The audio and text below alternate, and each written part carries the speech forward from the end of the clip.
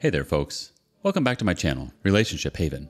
In today's story, OP found out his wife cheated on him with her married affair partner. Then after her affair partner dumped her, she started freaking out after finding out OP was going to divorce her.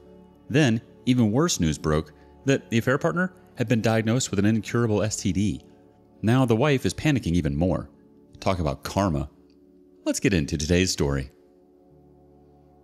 Unfaithful wife that I still have trust issues with will probably contact her affair partner soon despite agreeing to no contact and the consequence of divorce.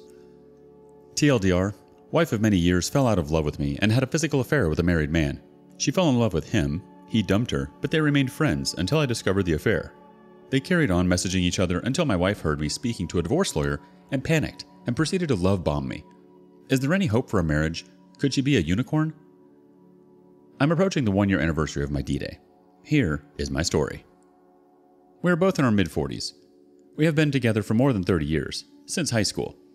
We have 2 teenage children. My wife, her choice, has been a stay-at-home mom for the most of the last 15 years, whilst I work hard in a stressful but well-paid job to provide for our family. A few years ago, my wife and I went through the traumatic experience of the death of one of our children. My wife struggled more than myself. I tried to remain strong for her and our other children. She had bereavement counseling, but that did not help her. Her mental state, due to our loss, was all over the place and things got progressively worse with our marriage. Around 2 years ago, we had a massive drunken argument. I said lots of nasty things, called her names, no physical abuse. I was stupid and immature. I did not apologize for my outburst, and this resulted in a dead bedroom and a lack of good communication. I turned to alcohol and I became depressed about the whole situation. This time last year, I was considering divorce. I wanted things to get better between us, but I knew we both had to change for that to happen. As a last throw of the dice, I suggested marriage counseling. She declined, but I had individual counseling. This helped me. I gave up drinking, I lost a lot of weight, and I got into my best ever physical shape with lots of exercise. My mental health and attitude towards my wife improved. We were both happier, we had just started becoming intimate again, and it looked like our marriage could survive. So things were looking up again until, by sheer chance, I discovered her affair. In retrospect, there were lots of red flags, but I always trusted her and assumed she would never cheat on me. I did some snooping and confronted her with only a small amount of what I knew. Initially, the affair was denied, and I got the trickle truth. For example, she told me she had only kissed her affair partner a few times, but her story had lots of holes in it. I caught her totally off guard with the confrontation and my questions. The next day, I was all set to show her my proof that they had gone beyond kissing each other when she admitted to having unprotected sex on more than one occasion with the affair partner. But it was over now, as he had finished it. The physical affair had started not long after our big drunken argument the year before. She came out with the classic line, "I still loved you, but was no longer in love with you." She recently told me that because of the arguments, that she thought I no longer loved her when her affair started. This was not true. I did still love her, despite our problems, as she would have found out if we were communicating and had asked me. Following her confession, I took my wife's phone off of her. She gave me the passcode and passwords to email and social media apps. I read all their available messages. There were gaps in chats probably removed just before her confession of the physical affair. But by now, I had pretty much the full story. The day after I messaged the affair partner from my wife's phone to get his side of the story and to threaten him should he carry on seeing my wife. His story matched my wife's version. He had finished the physical affair due to the damage it would cause to both families, and he wanted a life with his betrayed spouse and not my wayward spouse. He told me what an amazing person my wife was. She had fallen for him, and that's when he ended it because it was getting too serious for him. He apologized to me and said that he would tell his wife what he had done. I told him that was up to him, as I didn't want someone else to suffer the pain I had suffered. I told him that if he ever saw my wife again, then I would tell his wife. I did not tell him to break off contact because my plan was to install keylogger software on my wife's phone. Bear in mind that we were in the middle of lockdown at this point in time, so there was no way that they could see each other. For the next few weeks, they would message each other. My wife told her affair partner that I knew about them. The affair partner did not tell her that I had messaged him. It was amusing to watch this unfold. They were now having arguments and blaming each other for their affair. My wife, in an attempt to save our marriage or stop me kicking her out of her house, was love bombing me and at the same time giving her affair partner crap for using her and treating her badly. However, she also said she wished that they could see each other and chat properly about what had happened. She did appear to show remorse for how much her actions had hurt me. She admitted to me that she had been selfish. I asked her if she had ever cheated on me before. She answered that with a subtle difference to the question that it was her one and only affair. I am now suspicious she had a one-night stand with a former boyfriend many years ago, but I have no proof. She said she had fallen back in love with me because I had changed for the better. But as we all know, actions speak louder than words, and you cannot believe a word that a cheater says. Even at this point, she was still sending messages to him, although they were innocent messages as they were discussing their hobby, which is where they first met and got to know each other as friends. I phoned a lawyer to discuss my options and see how things would look should we divorce. My wife overheard some of the conversation, and this seemed to wake her up to the reality of the situation. Soon after, my wife sent a final message to the affair partner telling him that she would not be chatting any longer and he was not to get in touch with her ever again. Contact between them did stop, and at this point, I gave her some boundaries and the consequences should she break them. One of the rules was no contact or see the affair partner ever again, and if he contacted her, to let me know immediately. I told her if she broke that rule, I would divorce her. She agreed to this. I told her she needed counseling to work on herself and find the reason why she did what she did. She agreed, although she said she felt forced to go, but only went twice and then stopped, telling me she already knows the reasons for her affairs, so it did not need any more counseling. I saw the same counselor a dozen times, and despite client confidentiality, my counselor did tell me my wife was remorseful. This was a few months ago. My wife and I have been getting on better than ever. I do love her, but I have not forgiven her yet. There has been no contact between my wife and her affair partner, but I have reason to believe that may change shortly. Finally, given all that information, the questions I have are: 1. Does anyone think my wife has any chance of redeeming herself and remaining faithful to me, or should I run a mile? 2. Should she contact the affair partner again, as I suspect she will, even though it will be to chat about something innocent, should I file for divorce as she will have broken the no contact rule? 3. If the divorce is not the answer, is there anything else she or I should do for a successful reconciliation? Edit for update. I am so grateful for all your replies. This has really helped me. I will try and respond to each one and answer questions. Here's the update.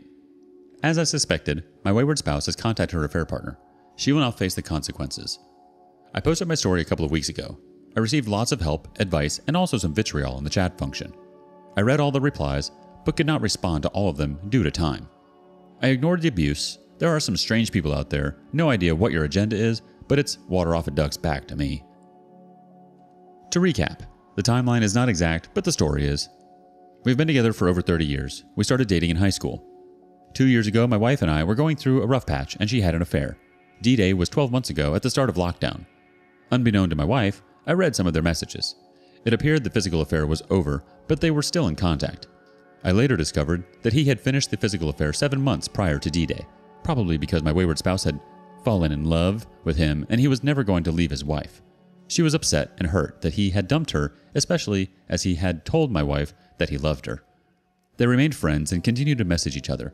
My wife told him that she could not get him out of her head. This time last year, I had never heard of Reddit. I did not know who to ask for help or advice. I know my methods are a bit messed up, but my cunning plan was to try and get the whole truth about the affair and determine if our marriage could be saved. Not an easy thing to do when you cannot believe a word a cheater says. My wife could not see the affair partner, so I assumed she would contact him using her phone to tell him that I knew about the affair. For the next 6 months, whilst we were supposedly trying to fix things, I could, without my wife's knowledge, see their messages. Some brief highlights are as follows. They lied to each other, and they both blamed each other for the affair. He said their friendship crossed the line and he regretted what they did. My wife never said she regretted the affair.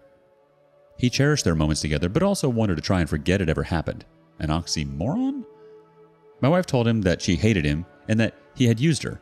He denied this, but other times she said that she missed him. Also contradictory. She said that she was broken and she could not live with the hurt she had caused me, so at times she did display some signs of remorse. On a number of occasions, she said that she would not be able to see him again and she was not going to contact him ever again. A few days later, she would message him. During these 6 months, I got myself into great physical shape. I had individual counseling. There was hysterical bonding. My wife told me that she had made a huge mistake. She wanted a future with me.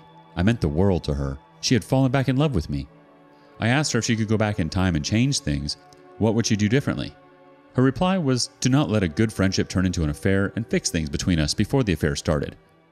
She told me that she would accept any consequence, but begged me not to tell our children what she had done. Our children do not deserve to be hurt. The truth was, she did not want them to hate her. On the plus side, my wayward spouse did not say anything derogatory about me to the affair partner. At least not from the messages I have read, but she must have said stuff about our marriage to him previously. He said things like, "I hope you can correct the things that were wrong between you. I hope you can move forward," etc. On the negative side, my wayward spouse told him that I loved her and she was going to be okay, presumably because she thought I was not going to leave her. But she never said to the affair partner that she loved me. At one point she got angry with the affair partner and said, "All I need is my children." She never said that she needed me or loved me. 6 months ago, I thought reconciliation was going to be impossible. I rang a lawyer to discuss my options. My wife eavesdropped on some of the conversation. I don't know how much she heard, but this was the wake-up call she obviously needed. At this point, her attitude changed and she finally broke off contact with the affair partner. I set some boundaries and consequences. The main one being, no contact under any circumstances, otherwise I will divorce her. She agreed to all my conditions. Given all the messages I had read between them, I was doubtful that she would not contact him again, but for 5 months, she maintained no contact, and things seemed to be going in the right direction between us. A few weeks ago, my wife discovered from a mutual friend of theirs that the affair partner has an incurable disease. I thought she would contact him, and sure enough, she has done. She has betrayed my trust yet again. The messages were innocent enough to begin with. She sent him positive thoughts. She hoped the treatment would be a success. But then she said, "Getting better soon and look forward to seeing you soon." And the final dagger into my broken heart? "One last thing. Do you regret meeting me?" "No." "Good. Me either." That's all, folks. I'm done with her. There is nothing left worth fighting for. I know divorce is going to cause me and our children hurt and financial hardship. I know she has mental issues, but she is not willing to get help and I cannot force her. I know there is no point wasting any additional time trying to understand her actions, but I still wonder how she could do this to me and our children. I'm going to speak to a lawyer again, this time without her knowing, and get her served. I hope to get joint custody of our children.